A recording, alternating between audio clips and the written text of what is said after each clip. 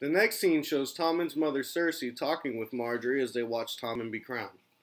Although Margaery is Joffrey's widow, Cersei recommends Margaery be with Tommen while stating he will need help at the top of the throne, and not considering herself as her son's helper. Margaery is well aware that being married to Tommen would give her and her family an incredible competitive advantage over the other houses in the Seven Kingdoms.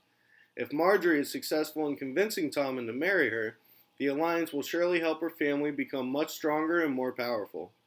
Margaery then uses her skills in negotiation to win Tommen over and convince him to marry her specifically through seduction. She applies the acquired needs theory in order to win power and achievement within the Seven Kingdoms. She is extremely motivated in her risky attempt to try and convince Tommen to marry her in order for her to become queen once more.